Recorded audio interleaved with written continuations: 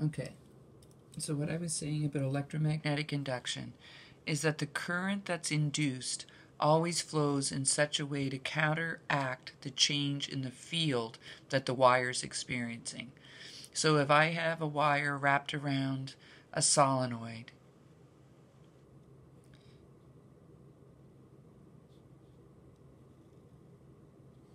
and I bring a magnet, a bar magnet, close to it with the north end coming close, then the wire experiences the north getting closer, a stronger field coming close, and it doesn't like that. So it then gets the electrons, or the charged particles if it's conventional current, begin to flow in this wire in such a way to produce a north facing this north coming in to try to stop the field from getting stronger. So it's like that person in your life that doesn't like change. You know, that person that's like, you know, why do you keep putting your book there? And they'll move it to the spot they want it. And then at one day you put it in the spot they want it and they move it back to the table. Like, they're one of those people that we probably all have in our lives that no matter what you do, they want it a different way. And then when you do it the different way, they want it back to the way it was. So that's the same here. So as I bring this bar magnet closer, the current's going to flow in this wire in such a way to try to prevent it from coming closer, to try to resist the change. So to resist the change, it would want a north facing it, so the current would flow down in the front here. Okay? And so then the magnet is like, okay, fine, you don't want us to come closer, we won't come closer. So going back, see if I could draw this solenoid better this time.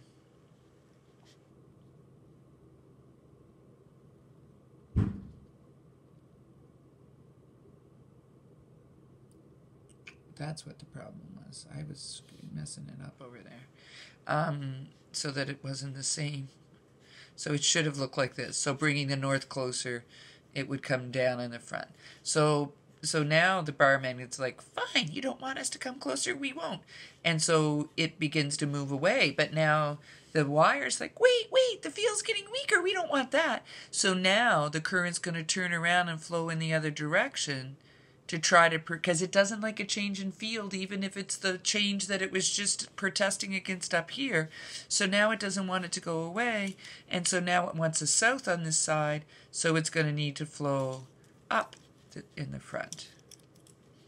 Okay, so the electromotive force always induces a current in such a way to try to counteract the change in the field.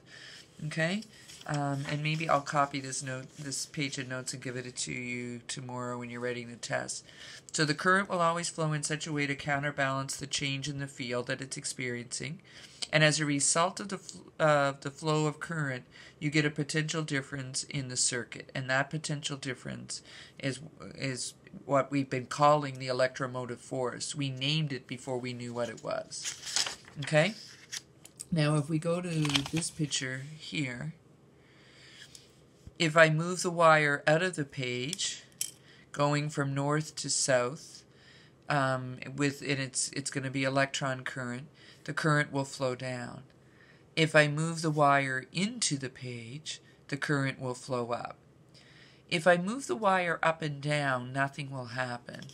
Kind of like in this picture, right? If I were to move the wire in and out of the page, no current will be induced. So the movement of the wire has to cut the magnetic field lines. And really we say, like, the more field lines it cuts, the more current there's going to be. Because the more field lines it cuts, then that means the stronger the field is at that location. And the bigger the change in the field at that location. So if I were to just move it in and out of the page, there would be no current because there's no field lines being cut. Remember, it has to do with the angle between the field lines and the direction of motion. Okay? And so then one last thing before we take a look at, one last thing on induced current before we take a look at your homework questions. And that's something that's called Lenz's law. And Lenz's law is what I was just talking about. An induced EMF always gives rise to a current whose magnetic field opposes the original change in flux or in field.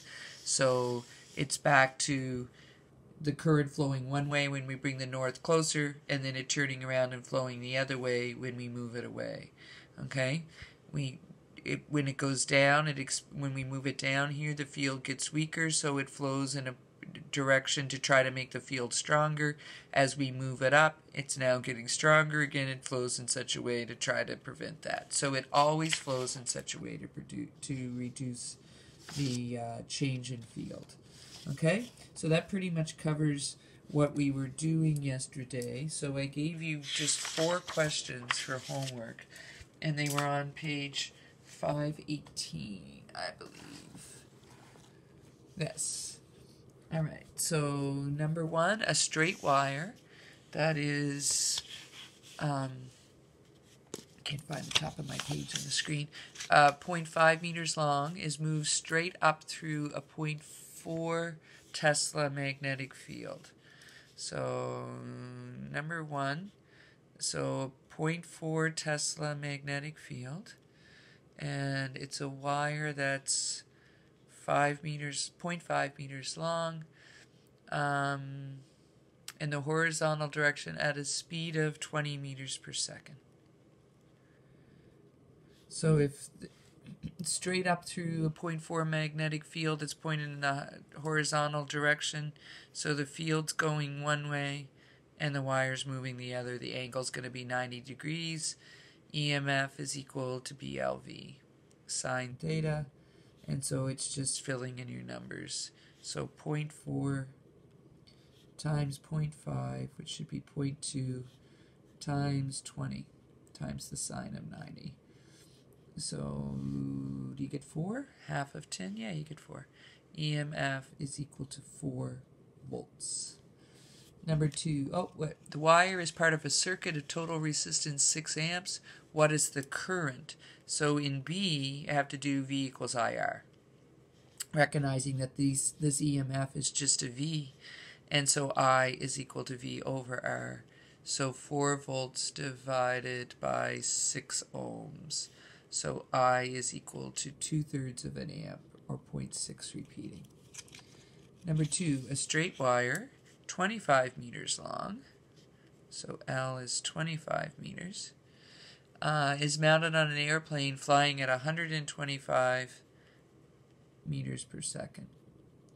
The wire moves perpendicular through the Earth's magnetic field, and it's saying at this point the field strength is 5 to the negative 5. You maybe use 5.5. I'm going to use what they tell me in the book and the question. What is the EMF induced? And so again, the angle's going to be 90 degrees, BLV sine theta. So EMF is equal to 5 to the negative 5 Teslas, 25 meters, and 125 meters per second. It's an awful lot of 5s. 3, 4, 5. 5 to the 6th. So 5e to the negative 5 times 25 times 125. And you get 0.15625 volts. Number 3, permanent horseshoe magnet is mounted so the magnetic field lines are vertical. Okay, so the magnetic field lines are vertical, so it must be that the horseshoe magnet is like this.